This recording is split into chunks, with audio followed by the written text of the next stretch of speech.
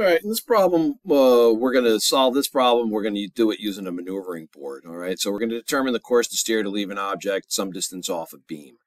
So we're steering 180 at 15 knots. You see a light 40 degrees off your port bow at 8 nautical miles. You wish to pass 3 nautical miles of beam to port. Well, what should you steer? Just so FYI, we're not asking for an ETA, and because of that, we don't really need the 15 knots.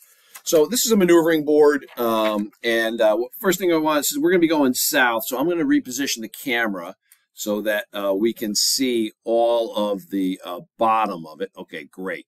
That's perfect. All right, so first thing first, all right, we're going to be going 180, okay? So I'm going to indicate 180 here, all right? That's our course, 180. I'm just going to go ahead and draw the whole thing. Great, all right, 180. All right, now, there is an object, a light, that's 40 degrees off of our port bow. Well, if we're going in this direction at 180, all right, 40 degrees off our port bow is going to be over here, 10, 20, 30, 40. That's 140. But I could go 180, okay, 180 minus 40. That means that the bearing is 140. But like I said, 10, 20, 30, 40. Okay, great. So now the object is 8 miles, 40 degrees off our port bow.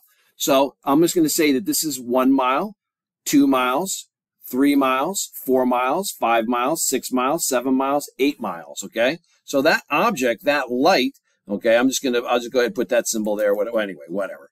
It's 8 miles off of our port bow. So I can draw this now, all right? And that is the leg. That is 8 nautical miles. This is 40 degrees. Great. Okay, great.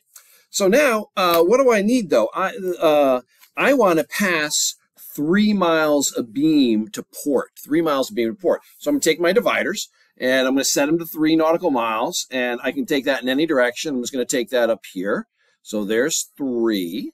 All right. So I put that on there, and there we go. All right. I just draw this little circle. I didn't need all that, but that's plenty.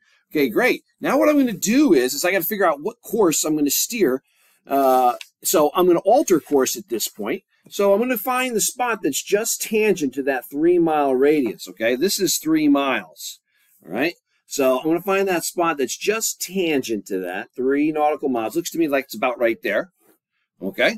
And there's our course right there, all right? So this would be, if I was, anyway. So the course we should steer is 162. 162. That's the answer.